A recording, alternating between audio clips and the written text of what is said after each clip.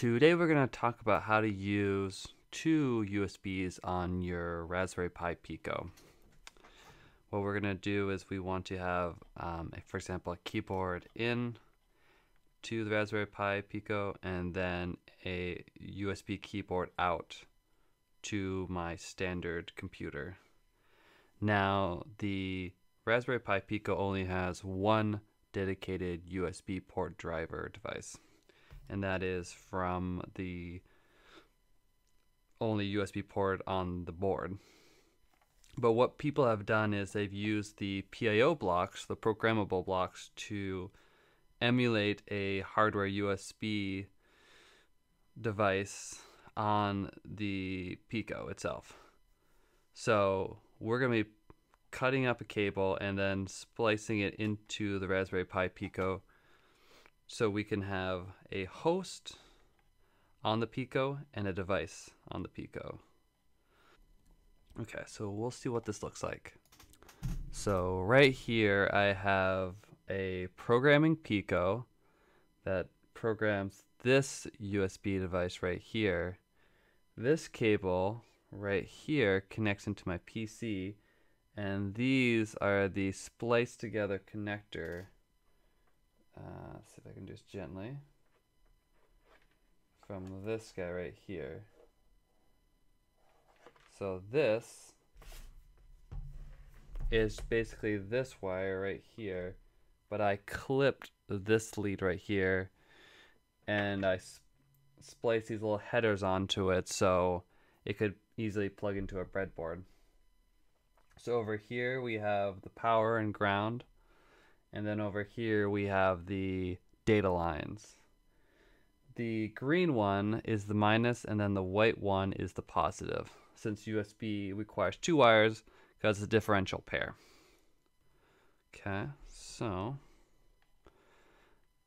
and just so we all know, the keyboard is going to be talking to the Pico over this right here, and then the Pico is talking to my computer over this wire here, and it's getting programmed over this. So let's go back to my computer. This is the code, and before we get into the code, I want to state one thing that got me. What you first have to do is make sure that you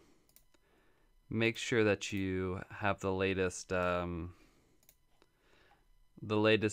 Pico SDK. So there's these files up here that need to be available.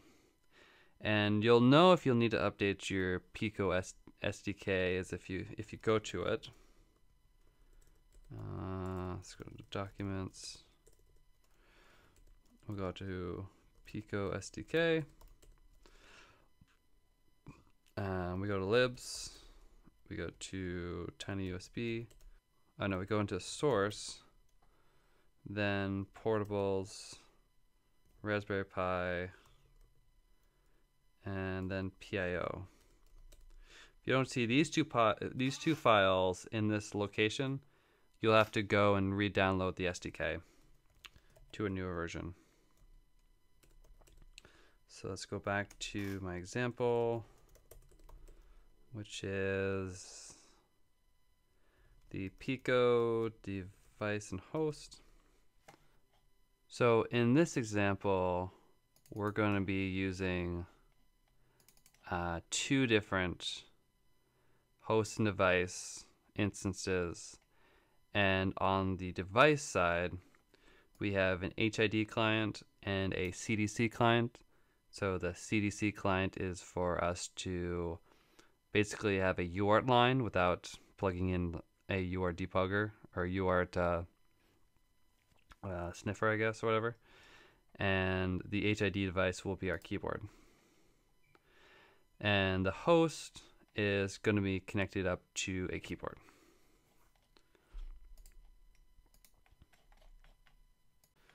Now, this code is a little bit odd in that the example I got used two different cores for the driver. So I split them up into two files. So the device is the thing that starts it off. We've got our main file here, and it launches the second core here, and then it does its tiny USB device code. So there'll be tiny device, there'll be tiny USB host code as well once we go into the main underscore host file, and you'll see TUH. Now, since this code's not ingesting any information, this is pretty light on the actual code. Now on the host side, a lot of stuff is happening. So I'll start at the beginning. We have this big define up here, which could be inline here, but it basically is the configuration for the PIO block. So here it's stating where the pins will be. So 0 and RX should be 1. Yep. And from there, other than this, it should act just like a standard host device. So where the magic happens, I'm not going to go through a lot of this stuff, but in the process key event, this is where we get the host to talk to the device. In the process key event, I just pass the report in from the HID keyboard. So this is the host keyboard. Let's see. That would be this keyboard right here. And then we're going to send it through our keyboard to our, we're going to send it through the USB device to our PC.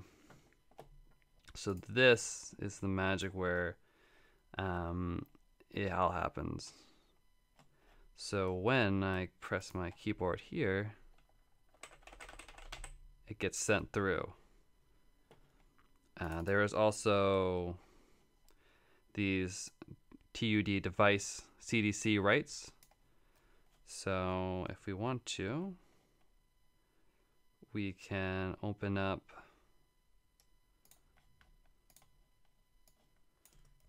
the terminal and we can see what the device looks like. So right now it's just passing the keys both as keyboard events, but also as UART CDC commands. And if this is something you want to try at home, you don't need this programmer. You can still press the button and upload it the standard way. I just find this way to be a lot quicker. If you feel like making modifications to this, some of the biggest changes I think that would be useful would be better communication between the two threads, the two different cores. I don't know if there will be any conflicts calling the different libraries, calling from the host side, calling the device driver. The other thing I would suggest is if you need to make changes to the descriptions. So in the USB underscore scripts.c, you'll see all the actual code to generate the USB descriptors. So this is a pretty good one. This is setting up the CDC descriptors, the HID descriptors, and these are the endpoint names. So if you wanted to add another endpoint, you'd have to, it'd either be 04 or 0x84.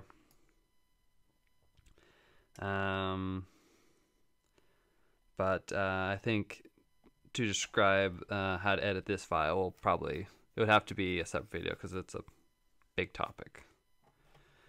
So hopefully you found this useful, and you can build your own dual USB device and host Raspberry Pi Pico